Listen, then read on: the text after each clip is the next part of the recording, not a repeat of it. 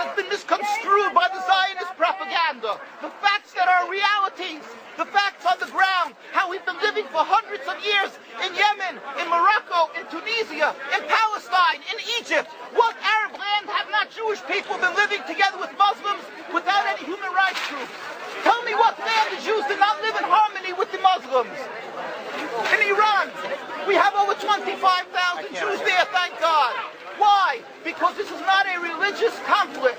It's purely because of a political movement, a relatively new movement, which is antithetical, contradictory to the Jewish religion of thousands of years.